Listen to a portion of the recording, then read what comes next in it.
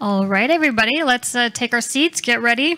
So our next, it's a panel, which is awesome, is 5G Edge Compute, Essential Infrastructure to Scale AR and VR.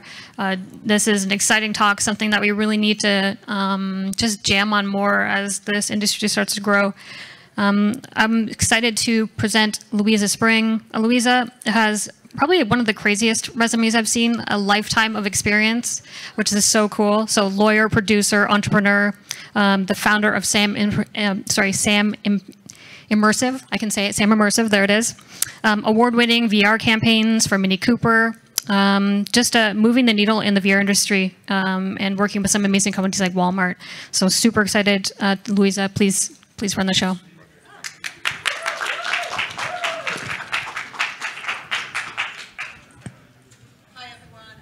I'm really excited to be presenting this panel today. We've got an amazing, set of four panelists. Luis, where are you? Oh, it's day 3 of AWE. We've all survived, partied like rock stars, right? So, I mean, this is very good that we're still alive. Luis, I'll wait for you. In the meantime, I know we have Greg Jones from Nvidia who should be dialing in. So kind of like the Wizard of Oz, hopefully he's going to appear.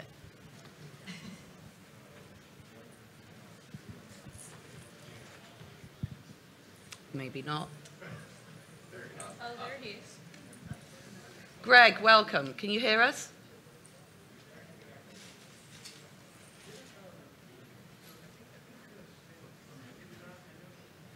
Hi, Greg. So he's not hearing us yet. Okay.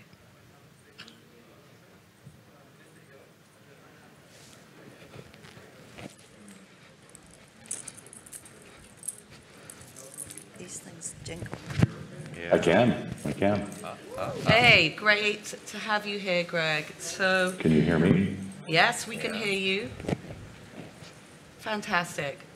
So I would like you to actually do an introduction of yourself and also what NVIDIA is up to in edge compute and cloud.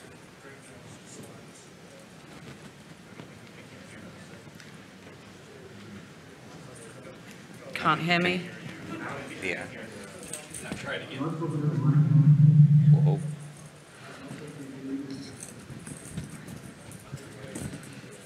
Oh.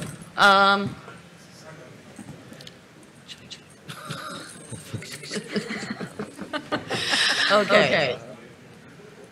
All right. Well, why don't we go back to Greg in a little bit more? Yeah. Can you hear me now, Greg? I can. I'm saying that at an XR conference, right? I can hear you. Can you hear me? Yes, we can hear you. That's awesome. Fantastic. Okay. So, Greg, would you like to introduce yourself and also talk a little bit about what NVIDIA is doing regarding NVIDIA Cloud, etc.? Sure. I'm Greg Jones. I'm part of the XR team here at NVIDIA, and I am part of the product management team. And really quickly, you can jump in. I'm going to talk about streaming XR with CloudXR and the way we view streaming XR. So next slide, please.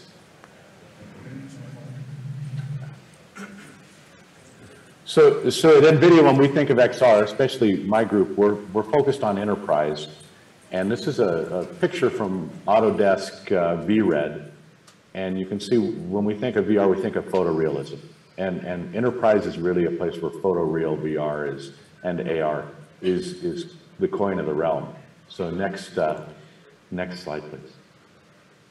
So when we think of streaming, and of course, photoreal the VR idea of streaming AR, XR, the vision we have really are behind our talking product about CloudXR, RTX servers, is taking your full XR Nvidia content, GPUs the like large model, A40, the high fidelity graphics, the consumer and getting those equivalent right to onto a 3090 large graphics card and then moving that and then information, streaming those that frames content over the network to these all-in-one devices. Thinner clients, and those so thin it's a clients pretty include obvious those vision. all-in-one headsets It comes that are with really its revolutionizing complexities. the XR market. This is an example of streaming AR. This is an alpha channel being taken out of Autodesk VRED. This is a McLaren 30 million polygon model of the McLaren Senna. It's being rendered in a downtown LA data center, streamed to the LA Convention Center over a production 5G network. That's being rendered on an S10 cell phone. And as we zoom into this steering wheel, you can see the resolution of the steering wheel is quite high, right? So this is the full model, no decimation. It's being rendered on actually 2 RTX 6000 cards. This was a couple years ago. But really, when we talk about AR streaming, we're talking about full graphics, full lighting, full model, everything like that, just to give you an idea of the image. So next slide, please. What's great, yeah, you'll have to click this one more time just to get out of this slide.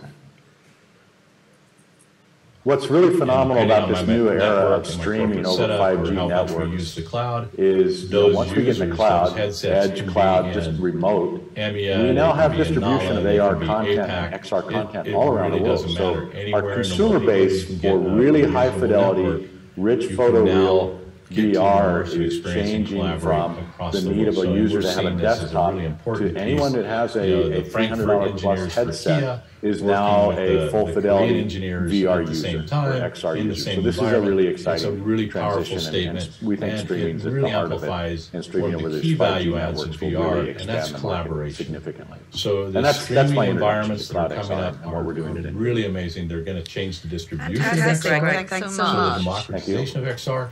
And they're going to So next we have Hassan Mohan, who is a developer advocate at MobiledgeX, and I believe we have a slide for Hassan.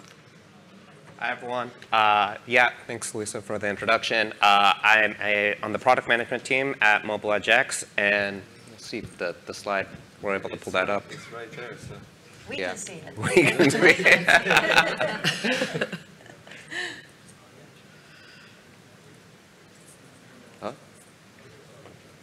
Well, while we're bringing that up, it will take a little bit of a minute, I think. So yeah, well, while we're bringing that up, MobiledgeX is a platform that is working to bridge the gap between telco operators that are building out the latest and greatest with their cellular networks and 5G and edge computing, and bridging that with developers and application developers who are building the solutions, some of which we have here on the panel today, and making sure that we can connect those so that we can deliver some of the most innovative solutions that are out there that can take advantage of the higher bandwidth, the lower latency of that platform. And by homogenizing that across one platform that is exposed to various different operators, so we work with operators around the world, in Europe and Asia, and that enables you to really quickly and easily, with one click, deploy those solutions, whether that be in Germany with Deutsche Telekom, which we'll talk a little bit about, as well as Japan, KDDI. This is just kind of that high-level summary of what we're trying to do, which is connect those devices and applications to the telcos and infrastructure that is getting distributed today around the world. A couple operator partners that we work with up on the slide here, and we'll talk a little bit more as we go throughout this panel about one of the case studies that we did recently with Deutsche Telekom and KDDI, as well as Mawari and Sturfy, which are here on the panel today. Fantastic. So next up we have Harini Sridharan, who is the co-founder and CTO of Sturfy. Thank you, Lisa. Good morning, everybody. I am from Sturfy. We are a computer vision-based startup. We work towards building the largest connected digital twin representation of cities. Our patented visual positioning service enables users to not only experience 3D content in the digital world. Oh, apparently there was a video which is not playing. Never mind. All right. Oh, yeah, there it is. OK, yeah, this is our digital twin representation of the cities. What makes us unique is our patented visual positioning service that enables users to experience this 3D content not only in the digital space, but also in the exact same physical representation in the real world.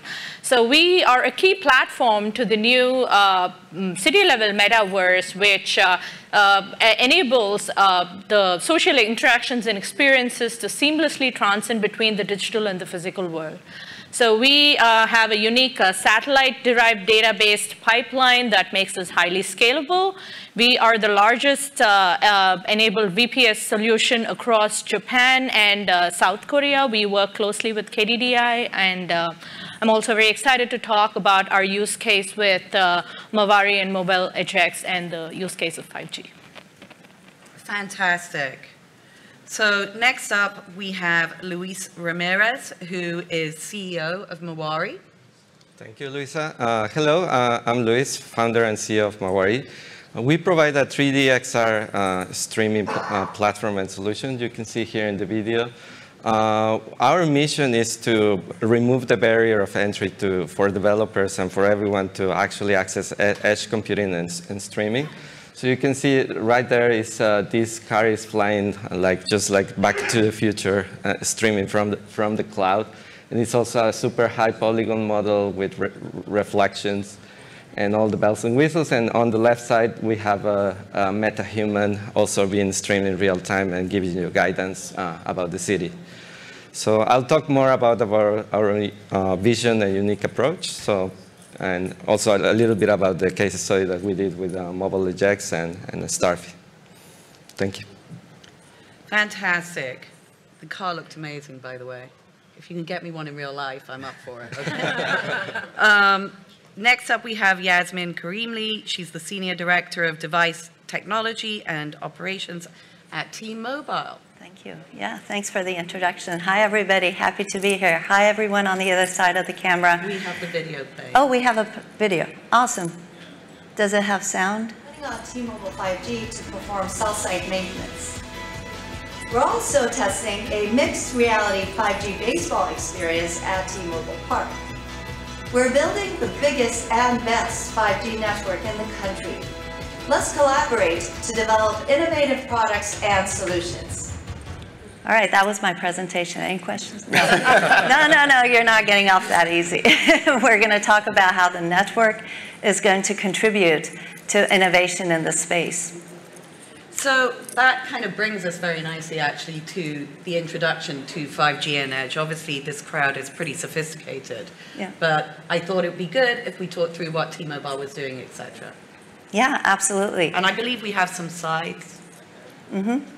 Well, I can get started. Here we go. Perfect.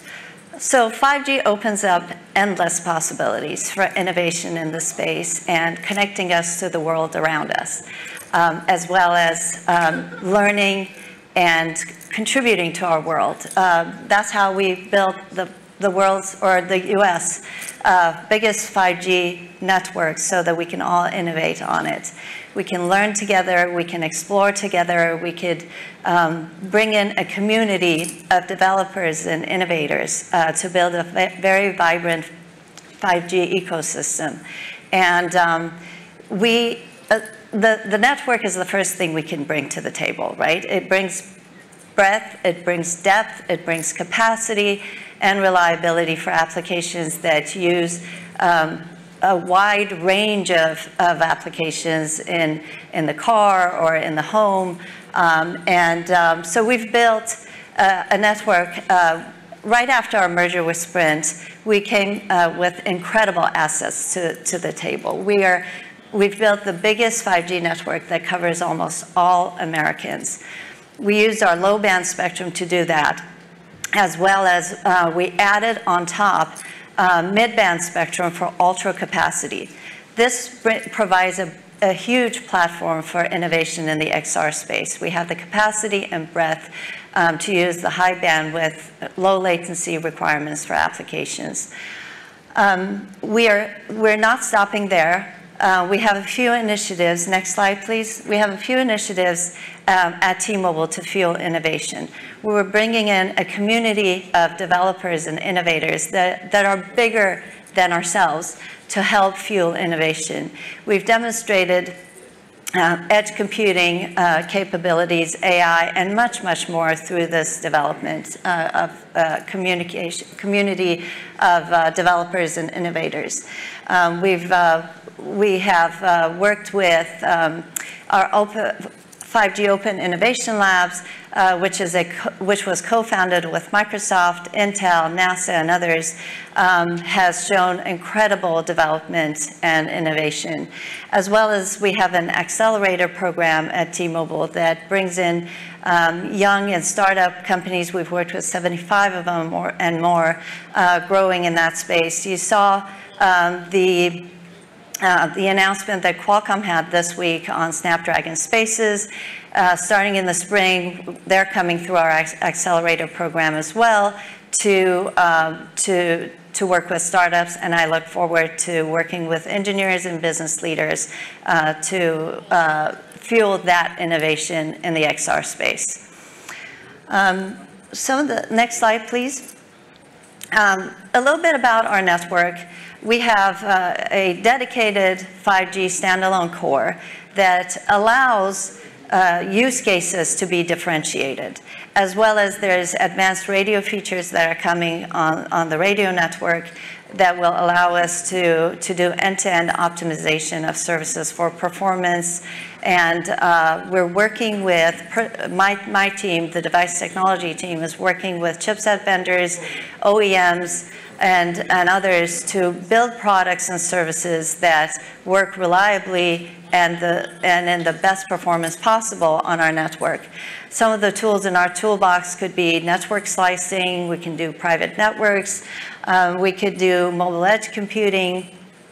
We have a distributed network of data centers ourselves, and we've partnered with folks who have fiber in enterprises, and we're working with enterprise leaders, some of the top in the Fortune 50 companies we're working with for use cases and being able to demonstrate and fuel innovation in terms of AI, edge computing, XR, and other applications. So very exciting space. You'll see huge growth in the next 18 to 24 months in this space. I personally am working on developing a standalone, not necessarily tethered AR solution with glasses and other things. So huge space, let's all collaborate to make it happen. Fantastic. Yeah. So we talked about a case study with KDDI and DT. Perhaps you could actually run that video. You know, I think it's very interesting, you know, what you've done here, Starfy and Mawari and MobiledgeX with DT and KDDI on a kind of international level. So perhaps we can actually run the video.1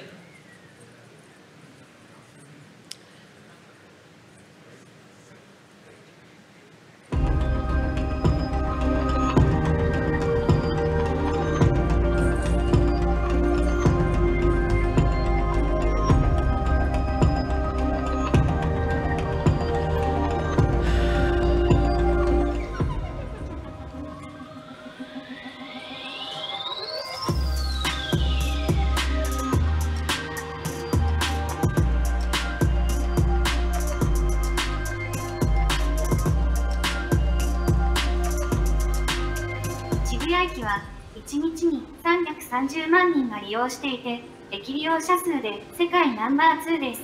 カルチャー、ファッション、繁華街の中心地として日本屈指のDer Veranstaltungsraum mit einer Kapazität von 1500 Besuchern wird gerne für öffentliche Veranstaltungen wie Konzerte verwendet. Mit ungefähr 5000 Mitarbeitern arbeiten wir hier an den Telekommunikationsinnovationen von morgen. This trial tested the ability to run advanced edge-enabled services across different geographies and operator networks. Using the MobiledgeX Edge cloud platform to provide unified access to KDDI's and Deutsche Telekom's 5G Edge MEC resources, Starfy and Mawari were able to easily deploy their services and run them with optimal latency and bandwidth to create an outstanding user experience. Leveraging Mawari's XR streaming solution, we were able to deliver a multiplayer real-time experience featuring hyper-realistic personalized digital assistants and sci-fi billboard advertisements perfectly placed into the real world outside in the streets thanks to Starfy's visual positioning system. All working in perfect synchrony and speed thanks to MEC and 5G. Let's dive into the advantages of edge computing with an A/B comparison. The digital human on the left is rendered by a smartphone and the one on the right is rendered by a mech server. The difference in quality is evident. The mech server digital human comprises hyper-detailed face animations, high-quality textures and high polygon count, ultra-realistic hair and clothing simulations, complicated lighting scenarios with dynamic materials and reflections. This can't be accomplished with a smartphone GPU today. In addition, to render the digital human on the left, more than 1 GB of data needs to be downloaded, forcing users to wait and providing a bad user experience. In contrast, the one on the right can be streamed instantaneously. We will continue to work with interested operators and developers to build a global platform to make access to mech infrastructure as easy as possible. We expect to realize a whole new platform distributing innovative XR services and experiences across the world. We will keep leading to provide customers with advanced mech toward the 5G standalone era. Come and join us on this path.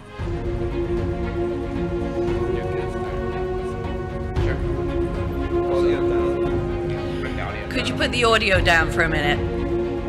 Thanks, guys.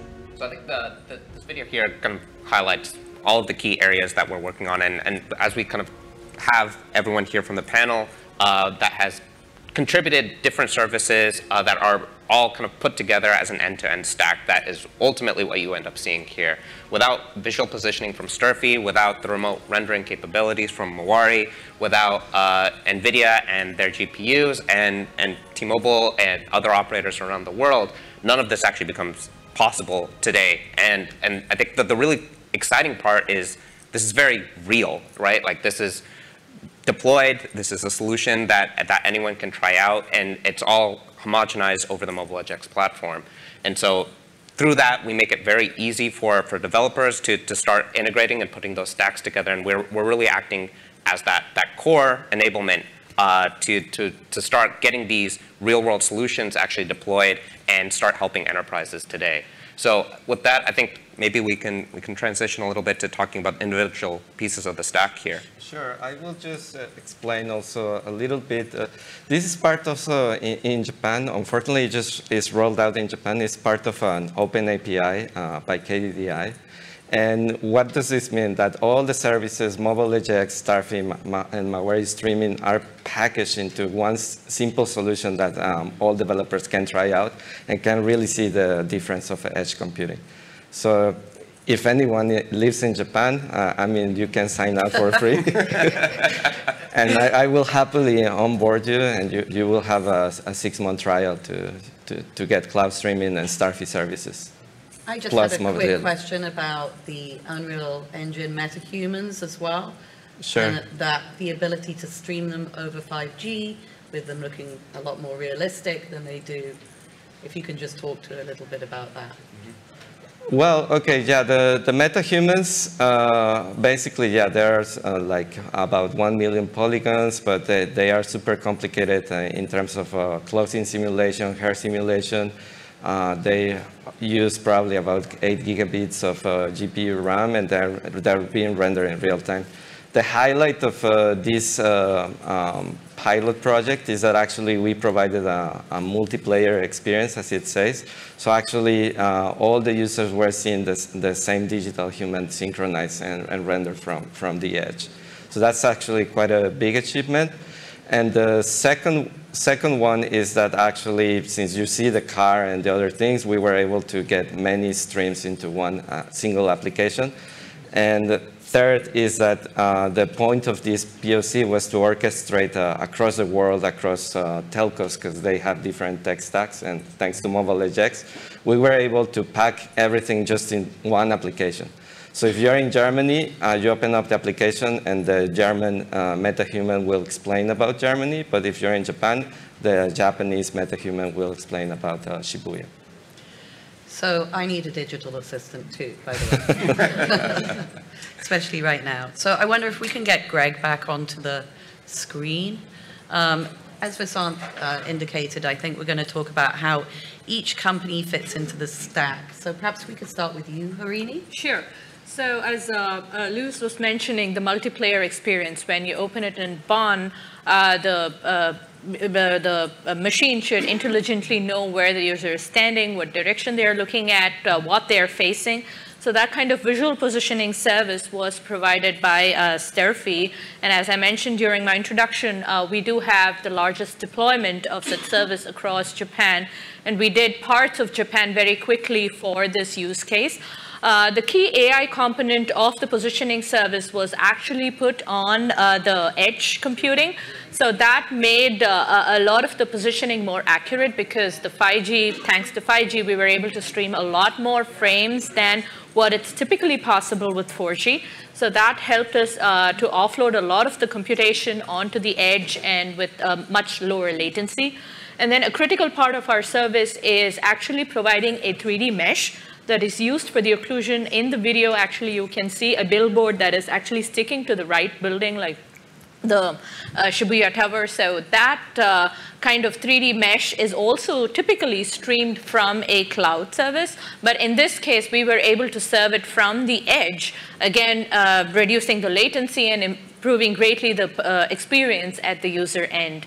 So yeah, thanks to Mawari streaming service, a lot of the heavy rendering computation was sort of offloaded off from the device. That allowed a technology like us to still use a lot more resource on the device, as well to track the user's position more frequently and more seamlessly without having to burden it with additional rendering resources as well. And thanks to MobiledgeX, we were able to deploy our services across different countries, across different network providers, without us having to do a lot of work. So yeah. That's fantastic. So perhaps, Vasanthi, you can just talk a little bit more about maybe what you learned from this project, or Sure. Kind of some of the problems you might have encountered or not encountered, or how easy it was. Yeah, I think both Harini and Luis kind of briefly touched on it, right? One of the parts of a project like this is when you're deploying your applications in multi-regions and have to manage all of that, right? So MobiledgeX sits there, but then more specifically, having the context of where your application is and where those devices are relative to your edge computing infrastructure.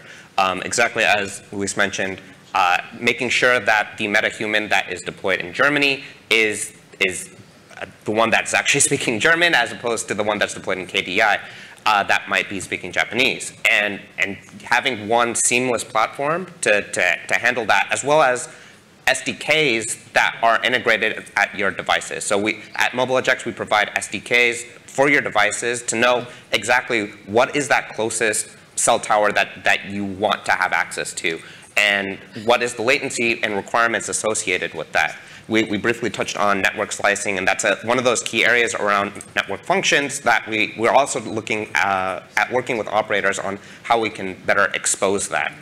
And all of that has to be exactly packaged somewhere and then deployed seamlessly across all of these different edge sites. So that requires managing the compute resources at all of these different networks, and also being flexible to support the different infrastructure that's there, whether that be Nvidia GPUs, whether that be VMware, whether that be OpenStack. We want to abstract all of that for developers, and then just make it as simple as possible for them to ultimately get that context, know how their devices should be connecting to the edge, and get that best performance, and just have a seamless experience. And that's really where we fit into the stack. And I'll add that it's going to be critical that app developers and device developers working with us very, very closely so that we can optimize for best performance, best battery usage, and where we put what on the edge and things like that. Because at this early stage of development, we need to work very, very closely to make it happen. Yeah, I totally agree with that, Yasmin. Yeah. And Luis, what else did you learn about doing this project? Well, basically, yeah, I mean, we really pushed the limit in terms of getting 2 or 3 streams and synchronizing them across the edge, because that's very critical. It's very different to synchronize a multiplayer experience locally rather than rendering it on the edge and then back to the smartphone so that the actual users see the same thing. We were able to pull it forward thanks to MobiledgeX and the low latency that we got from the Mac server. The latency, I can tell, was about 16 milliseconds, and we were able to sustain 30 frames per second frame rate on the application, but also on the server side. So that was quite a good learning. The second one is that I just want to emphasize that, for example, right now, Ori also mentioned a lot about the metaverse, and everyone is talking about, like, okay, so how are we going to build the metaverse? Isn't that a drinking game? It is now a drinking game. But, I mean, nobody really takes a look at the infrastructure part. And the infrastructure, without infrastructure, we cannot scale this. And this is actually the core of this panel. Carriers, MobiledgeX, Starfim, Mawari, all we need to work together. Come together, yeah. So I wonder, can we get Greg back on the screen? Yes, no? Oh. Oh, okay. Right, we don't I have just him. forgot one thing. The other learning is that we were able to do split rendering, which means we were able also to manage which resources were rendered on the edge, and some parts were rendered locally in the application that you saw. That's actually a really good point. We're working with chipset vendors and OEMs on the same question. That's important. Fantastic. So I guess my next question for you guys is, so we've seen a lot of POCs, right? How do we actually get to, in your opinion, how do we get to scale with this? So obviously T-Mobile has an amazing 5G network, right? Yeah. How are we going to get to scale and not a POC, but something that we're all using every day? What are your opinions on that? Should I go first? Yeah, absolutely. What you saw with MLB, that was at T-Mobile Park in Seattle. My team here, hello. They are the ones who pulled it off, actually. And we could take that to other mobile parks, and it would be a great experience. We could take that similar concept to enterprises. We are working with our enterprise partners and customers to define use cases. As another example, we're working with an important airline to do edge computing and bring in better operations on the ground for them. We're working with the top 12 out of 50 enterprise folks to bring in. We have customers that have big questions and big solutions, and we're working to customize, and we can then scale from there. Yeah, I think that T-Mobile is, you have such great branding for consumer, but people do forget about T-Mobile for business. Yeah. And obviously you have, the #1 customers in the world, really. So, I think it's good to mention that Yes. you are also looking at enterprise use cases. We are. As well as we announced a trial in our Vegas market with a driverless car, Halo. And that requires high bandwidth, low latency applications and mobility. So the breadth of coverage that T-Mobile brings provides all sorts of opportunities. Our 5G network is bigger than AT&T and Verizon's combined. I'll put in that out there. And it provides solutions, right? Opportunities for application development, type of places where we want to be, on the road, in building, in a home, wherever the innovation is. Let's work together to bring that to life. Vasath, what do you think about how do we get from, a POC to scalability here?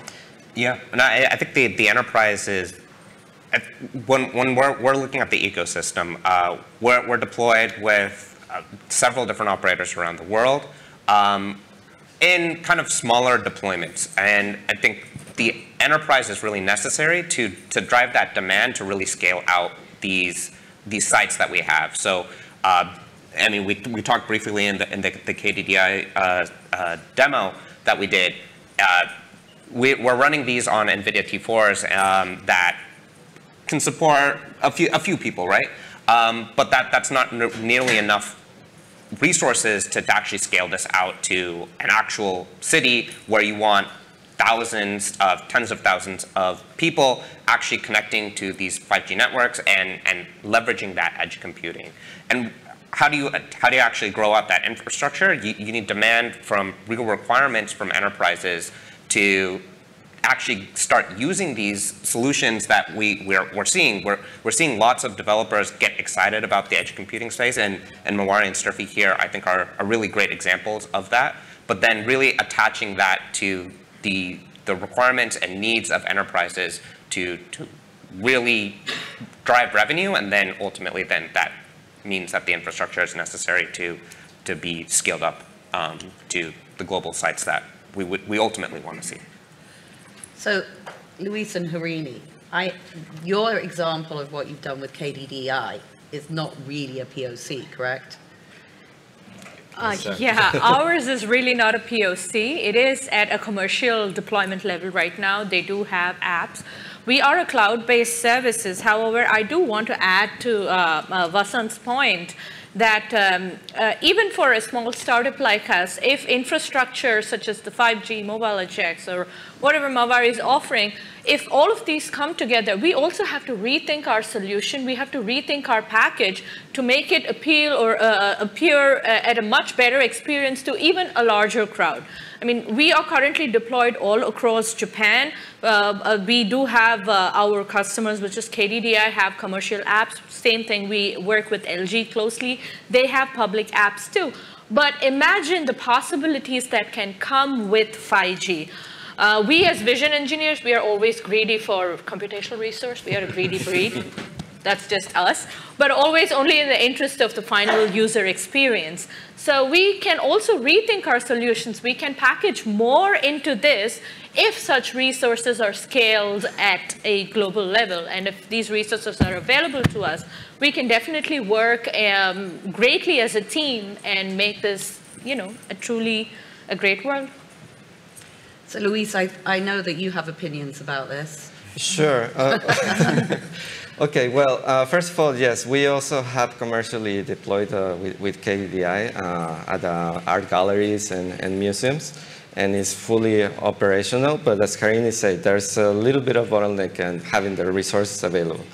But in general, I think it's a collective effort, but from both sides, because there are some opinions that, okay, we need to remove the barrier of entry for end users, like by reducing the size of the headsets, and et cetera, But also, if we don't reduce the barrier of entry for developers to jump into edge computing, then there are no use cases, and then the users cannot actually see the benefit, or we cannot generate the right demand so that we can build the infrastructure. So I would summarize it in three things. Is the interoperability between carriers, which MobiledgeX is really helping us with this, creating standards, because right now everything is custom made. Like, you really don't have idea how hard it is really to pull together something like what we did, because there are no standards, and everything, is just, you have an idea, we want to make it happen, and we have to build it from scratch. So that's also very important. And lastly, yes, is working with the user experience, trying to, for example, what we did with KDDI with smart glasses is that the user interface is just walking. So the user just need to walk, don't need to operate any controller or hand tracking, because this is still very hard for the general user to get. But if they see just a message, walk there, look there, and then the magic starts happening, and the users are like, wow, and they get it. So we did a couple POCs at museums, and yes, we had an amazing response from even people that didn't even know what AR is. Actually, standardization is a good point that Luis brings up, and we've been talking about that on our team in terms of bringing elements into either 3GPP, IEEE, or other standard fora so that we could build scale off of that. That's a great point that you brought up. And also I do know, so with Mawari as well, how it does help with the actual device as well. I think that's important to mention. Mm-hmm. Sure. I mean, I have some slides, but I don't. Oh, do we have the slides? So I can present a little bit of our vision, but I'll do it super quick. You could do it verbally. Well, yeah, okay, so we have a 3D compression algorithm in which we render on the edge. And it deconstructs the geometry and reconstructs it on the device side. But with that, it's a very lightweight format on the device side that actually saves battery and bandwidth consumption. You know, which is very important, obviously, if you've got a device and you've got, you know, it runs out of battery or it gets really hot on your face because it can't render Unreal Engine or something like that. This is a very useful compression technology. And I think we also touched on it briefly before, right? But having a cellular connection tied into the device is also a key part of that complete package. Oftentimes, I mean, if you look at the Quest today, for example, right? We see deployments where you're on wireless up until the 5G router, and then you ultimately get on the edge. But that's really not the ideal case scenario to really take advantage of 5G and edge computing. Really, you want that cell connection ideally on the device, and if not, then maybe going to a 5G router. But that's really what I think we want from the device end to really take advantage of all the advantages that you want. Let's go to the next slide, please. Yeah, so basically, also just want to raise, like, today we have 3.3 trillion gigabytes transferred every year. And when we talk about AR, I'm not sure if everyone wonders, okay, so if this is the 2D internet, next slide, is to achieve this in 2030 is what's the amount of data, what kind of data centers, and how are we going to support this infrastructure for the future? This is something to bring up. And more than anything, also the devices, as we say, need to be super lightweight for the user to be able to adopt it. And the content needs to be instant. And that means streaming, because just like today, you go to Netflix, press play, and you're immediately served. With XR, it needs to be the same way. If you have to download 20 gigabytes of an application just to have an experience, most people won't have the patience for that. So next slide. Yeah, so the main point, and working with companies like MobiledgeX, main point is that, yeah, today's cloud infrastructure is not really ready for scalability, and we need to work together to build these blocks and go to the next step.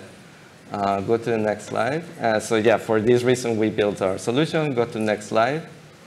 Next slide. Next slide. Yeah, so what you asked, Luisa. So our compression algorithm reduces the consumption on the device up to 60 times. This is benchmarked towards an Nvidia RTX 380. So just imagine that you have a big GPU inside your smartphone and you can render the same quality of content. And the second one is that we reduce the bandwidth up to 100 times compared to uncompressed volumetric video. So this allows actually for scalability and more devices to enjoy XR content. Yeah, that's it. Fantastic. Okay, last question, everyone. So I would like to hear from each of you, what is your ultimate use case? It could be enterprise or consumer. So let's hear it. I know, Vasant, you've probably thought about this.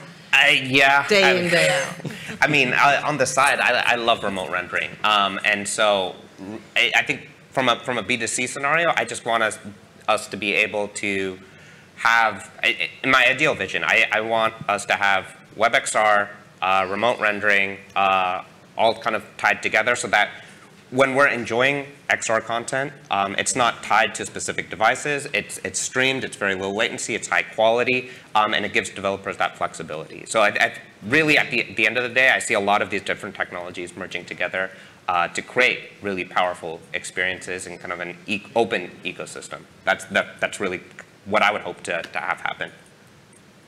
Yasmin? Well, we are working on the enterprise applications today.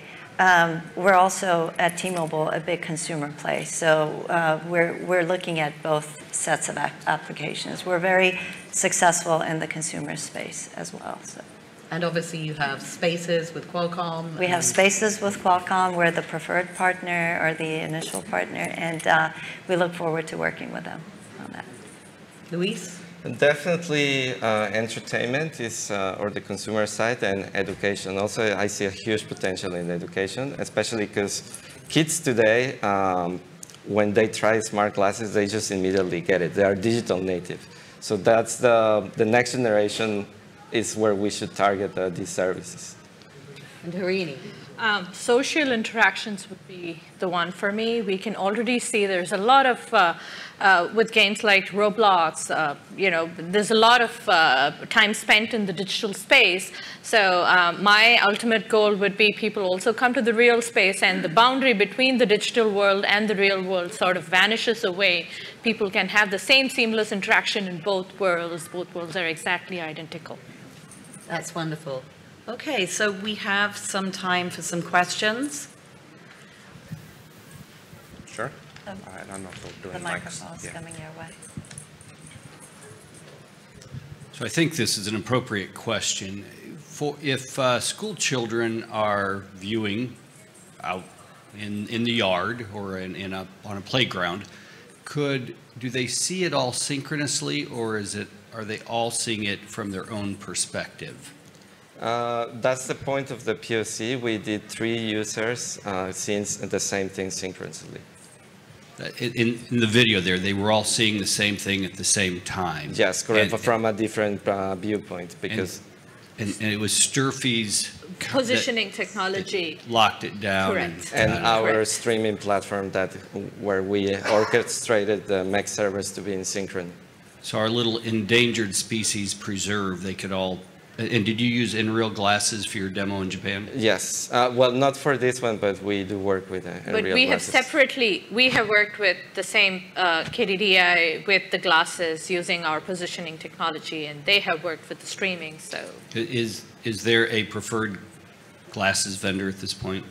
No comment on that. Thank you. Anyone else? Someone at the back. Thank you. Thank you very much. It was really great to hear about the 5G. I have a question about the streaming, not just about the rendering, but also when it comes to, for example, streaming information from the mobile device, like the camera images out, processing them online, and sending the process data back. Is there like really low latency for this two-way streaming, or? Yeah, like I said, the round trip latency was 16 milliseconds. 16 milliseconds. Okay, thanks. So that is the interesting part. So we consume the images from the device to the edge for the localization purposes, and Mawari was rendering the output and streaming it back to the devices. I'll also add in, so we work at MobiledgeX, we work with a lot of AI use cases that are streaming from 50, 100 IP cameras into the edge. And so while latency is also is key, which is in the case here, we also see a lot of use cases that take advantage of that high bandwidth that you get over the 5G spectrum, and can do that processing at the edge, which you would incur higher costs if you're ultimately going to the public cloud. So that's kind of a real, we summarize that as data bandwidth thinning, where you run all of these IP cameras to the edge, you run the machine learning algorithms there off of the GPUs, and then you can process that, send a very small footprint of data wherever you want based on that inferencing. Thank you. So I think that's it. I want to thank the panelists, especially the fantastic women. So thank you all very much. Thank you. Thank you.